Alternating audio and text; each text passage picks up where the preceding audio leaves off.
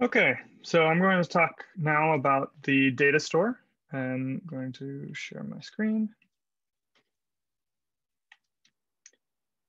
And we are going to start with what is the data store? So the data store is it's basically a key value store for storing JSON objects in the DHIS2 database. This is really handy because it allows you to not only store things that fit very well into the DHIS2 data models, things like data sets, indicators, data values, visualizations, things like that, that have a pretty rigid structure. For a lot of things, it makes sense to store them in the DHIS2 data model, particularly Martin is raising his hand. Okay, yeah, the data store is a key value store that fits into the DHIS2 database. If possible, you should always look at using the DHIS2 data model to model the things that you want to save from your application, because that makes it much easier to for other apps and the core apps to interact with that data as well. But there are some cases where what is possible out of the box or provided out of the box by the DHIS2 database and the data model isn't a good fit for the application that you're building. So in order to address that, we have two data stores actually in DHIS2. One is called the user data store, and that is specific to the DHIS2 user who is currently logged in. So anything in the user data store can only be seen by that one user. Whereas in the data store, it's a global key value store, which means that when you put an object into the data store, the global data store, it's visible and editable by everyone by default. So there actually is a fair amount that you want to consider that we'll talk about tomorrow in terms of how to set the sharing settings on objects in the data store to make sure that they are restricted to the people who should actually have access to them. You have to be a little bit careful when you're putting things into the data store because you don't want to store everything in a very public and editable way. So what kinds of things might you store in the data store or the user data store? For web applications, the two major use cases that we'll talk about today that I've seen people using are for settings for their application and for saved objects. We've actually built a library that is a wrapper around the data store API and provides support for these two use cases. What do those two use cases mean? First of all, settings is typically when you first access an application, maybe you need to configure it to talk to or to reference a particular indicator by ID that you don't know what the ID of that indicator is when you're building your application. So you need to configure it at runtime, but you don't want it to configure it every time a user goes to your application. So you want to save that ID of that indicator into somewhere that it will remain and can be referenced later. That's what the data store is for. That's what we call a setting. So if you have a setting for the ID of an indicator, you save that into the data store. Let's say initially we're saving that just into the user data store. Then whenever that user comes back to the application, it can reference the user data store, see that there was already a configuration that happened, that they chose a particular indicator ID, and then you can show that right off the bat without needing to have them go through a configuration step again. However, if another user comes to use your application, they will see the configuration interface because the configuration is stored in the user data store specific to the other user. If instead it was stored in the global data store and shared between all users of DHIS2, then one person could configure it and everyone else would be able to just access that information and see the results or see the configured application. So that's what a setting is. there's a lot of use cases for settings. Typically, something like referencing metadata in DHIS2 is a good one, but there are a lot of other ones which might be turning on and off features of your applications for specific users or specific user groups, or saving information that needs to be referenced later that isn't necessarily configuration, but just is a piece of data that you need to kind of persist longer than the session of a user on your application. The other use case that we'll talk about for, go ahead, Deborah. Yeah, so we can only see the same slide, DataStore and user DataStore. I don't know if you're sharing a different window. Nope, that's all I'm sharing. Oh, okay, at great. The moment. Okay, thanks. Yeah, so the other use case that we often see is called saved objects. And what a saved object is basically it's like a visualization in the analytics apps in DHIS2. So when you go to the data visualizer application, you can click File Open, and you see a list of all of the visualizations that you have already created, which have been configured in a particular way. And it could be one of those, it could be 10, it could be 100, you don't know. And there might also be some visualizations that are shared with you by another user. So that's the idea of shared objects or saved objects in the data store in custom applications as well, is to have a sort of a lightweight version of that visualization engine where you can save the configuration of a visualization or the configuration of something that the user creates. And then you can reference the list of all those things that the user has already created, as well as use them to generate a visualization, for example. And we'll get into how to use the DataStore application service in order to address both of these. The second to last line here on this slide talks about that service, which is available at DHIS2/app service DataStore. It's a package on NPM. And we'll go through that in the presentation today, as well as in the exercise. And it basically can be used to interact with the data store and the user data store. You can also visit the DataStore Manager application, which lets you visualize all of the objects and edit all the objects that are in the global data store. That does not give you access to the user data store at this point, but that can be useful for debugging and things as well.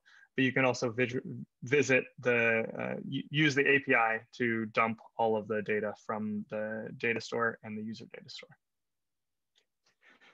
This is, again, the app service data store. It's not an official service yet, so we've developed it. There are a number of applications that are using it, but we still want to make some improvements before we officially make it a part of the app runtime.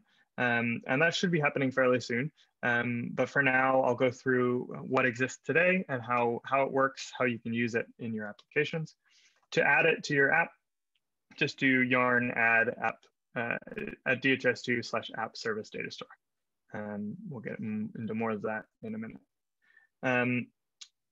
First thing you need to do when you're using this wrapper or this app service is to wrap your entire application in a data store provider. Data store provider is exported by App Service Data Store.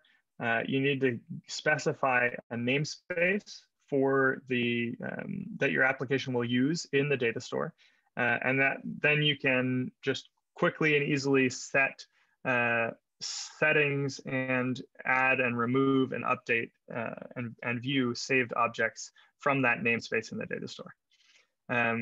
I put a little note here down at the bottom that says be sure to specify data store namespace in d2.config.js to reserve this namespace for your application.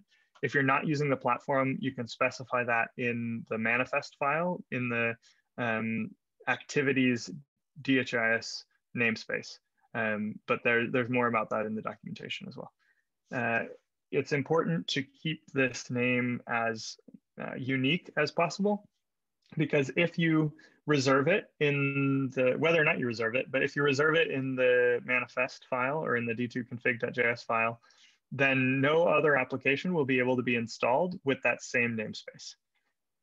This is nice for security, meaning that only users that have access to your app will be able to see that namespace, and no other apps can kind of co-opt it or override it. But if you use a very simple name like app, then it's very easy to have conflicts with other applications. So it's recommended to use something that includes the name of your application and is complex enough that it's going to be globally unique. Once you have your provider set up in the app service, the DataStore provider set up in your application, you can use these 4 hooks anywhere in your app in order to access the settings for your particular application. So the first hook here is called use all settings. And basically that returns a list of all the settings, or a map, sorry, of all the settings that have been configured for your application. You can optionally, in this DataStore provider, you can pass defaults if you want to have a default value for that setting. The all user settings, as we say here, returns the settings that exist in the user data store. So these are settings that are specific to this particular user. Whereas if you set the global true flag in the object that's passed to use all settings, then it will return the settings from the data store rather than the user data store, which means that it is shared with all other users of DHIS2. You can also get an individual setting from either the user setting, the user data store, or the data store using the use setting hook. And you just pass the ID of the setting that you want to request, and that will return that value as a user setting. Each of these also has a set function that's returned as part of an object. That's the second return value here.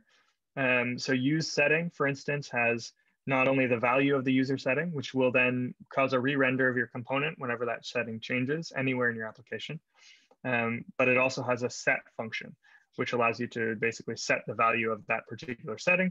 Or in the use all settings case, this set function takes an ID as well as a value, and will set the value of a particular setting here. I'm going to go back here.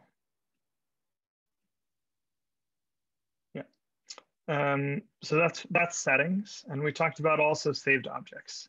There are 2 hooks also for accessing saved objects. One is used saved object list, which will return the list of all saved objects in the namespace that you specified.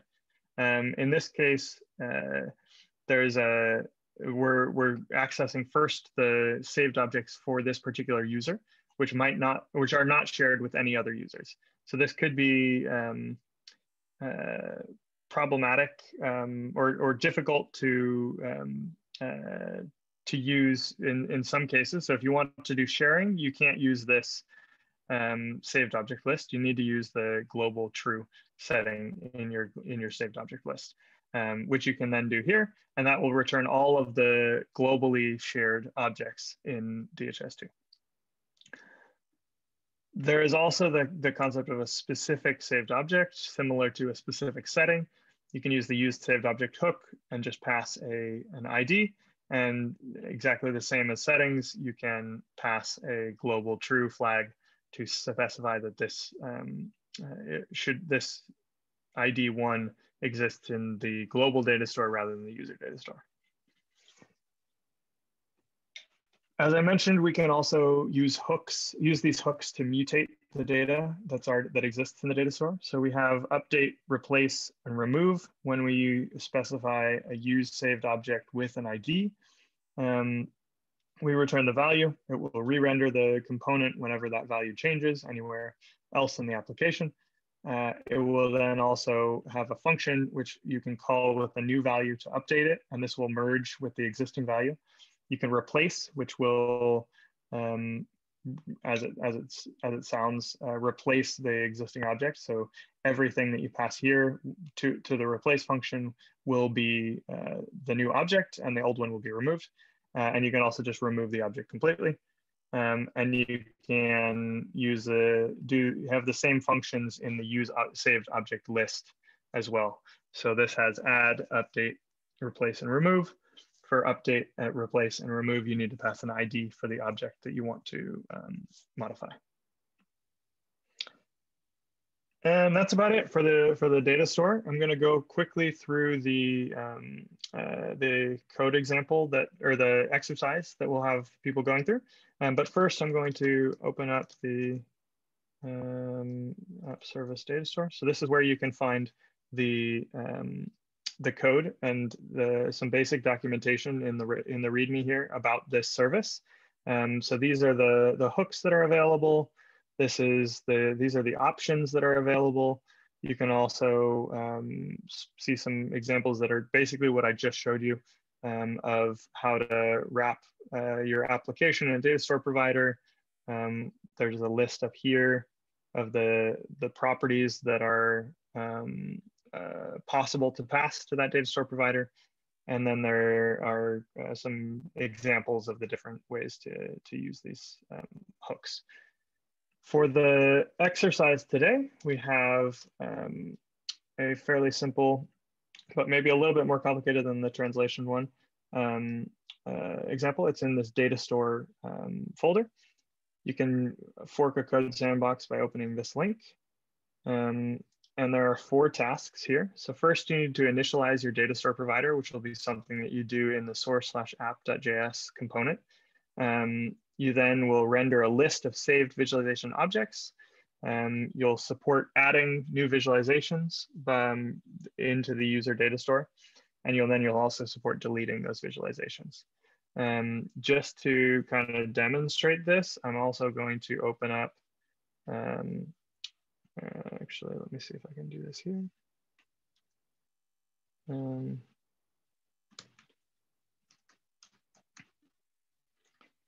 I'm going to go ahead and open up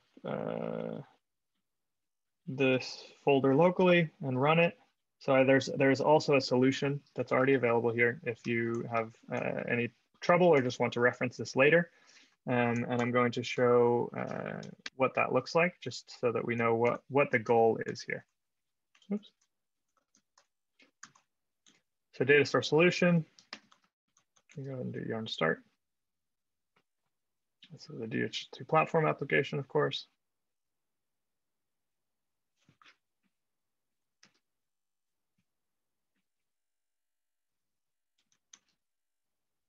Here's the application loading here. Oh, and I needed to run yarn first. Apologies.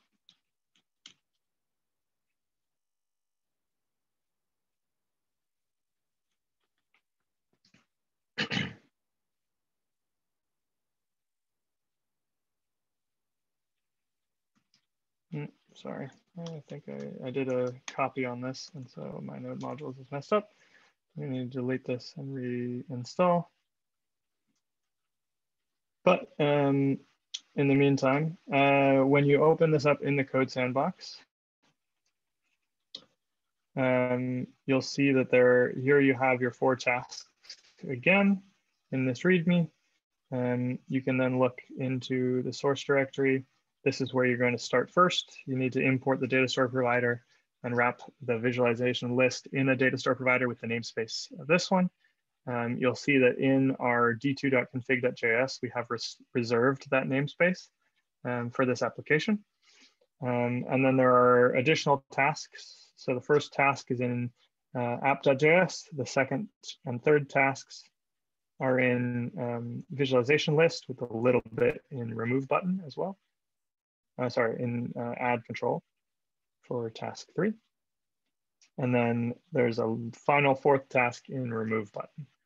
Basically, we're just adding the use of the data store to this application, and that should be good. Let's see if our yarn has finished here. Might take a moment, but it should come up, and I will show you what the end result should look like. Anybody have any questions about the DataStore presentation that I gave, or any questions at all? Yeah, there's a question in the chat. Yeah, so the question is, does this automatically create the namespace if it does not already exist? It does create the namespace when you create the first key within that namespace. So that's how the DataStore works. It will not create a namespace outright. I'm not sure what's going on here with my, maybe it's this. It will not create the namespace when you start because there's no keys, so there's no name. The namespace doesn't exist unless it has keys in DHIS2 DataStore, but it will create that namespace automatically when you set anything in the settings or saved objects. And as well, if you set a default value for the global or the user settings, it will create that if it doesn't exist, it will create that on startup. Hopefully that answers your question. So here's what we're working on. I just logged into a server through my application on localhost 8080. You'll see that I do have an alert that I can show by just clicking this, and it says I must enter a name for the new visualization. So you can check that out if you're still trying to get familiar or comfortable with the alert service. That's in the add control file. And then we can create a name. So my visualization or something like this. Remember, this is saved in the DataStore. It's specific to this application. So you can, the structure of the objects in that DataStore can do whatever you want. So we're gonna go ahead and add that visualization. We can do another one that says this is a test, add visualization, test 2, test 3. So now we've created these visualizations. If I refresh my page, I still see these visualizations. If I go to debug 234 dev, which is the server that I'm talking to, and go to API 34 user data store, you can see that I have this namespace that was created. I can then go to that namespace and see that I have a settings and a save objects key. I can go to the settings key and see that there's nothing there, and saved objects. I can see that I have those 4 visualizations, and each one of them has a generated ID, so it will be globally unique. It has a name that we're specifying, but this object could have anything else as well. So it could have whatever properties you want that you need for your visualizations that you want to save. And you could use them in your application. For now, though, the end result of this is we can just add visualizations, and then we can also remove them. So we can go ahead and remove those from the list. We can now see that if I refresh this, there's only 1 visualization left. And you can see also from this that this is saved as in the DataStore in the database. So it's persisted for basically until those objects are deleted. If now I just quickly log in as a different user,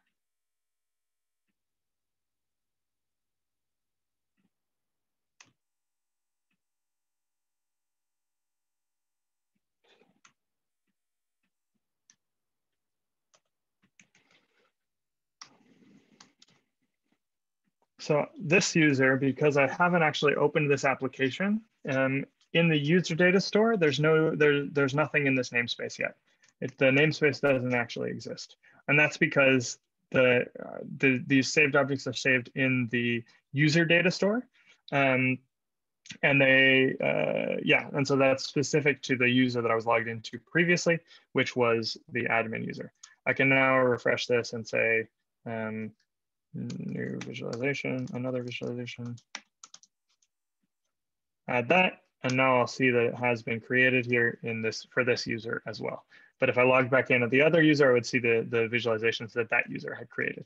Bonjour had a good question, which is, can you store a nested object? So if we go back to the my custom namespace saved objects. We have this object. Yes, this can be a deeply nested object. You can't request the like a subset of that object. You have to get the entire object at once in the application. But if in our code base here, we had said, for instance, I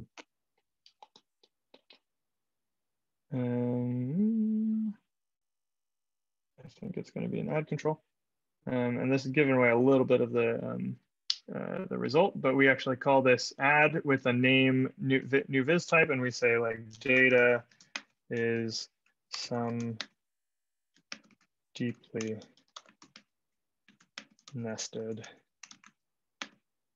object.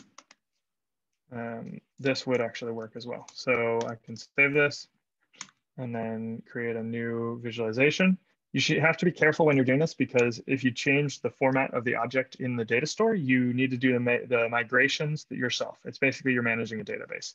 But if I said, refresh this and say testing, add visualization, if I go back here, you'll see that this testing has a deeply nested data structure as well. So it's a full JSON representation of an object in this. Here. Thanks for that question, Manjul.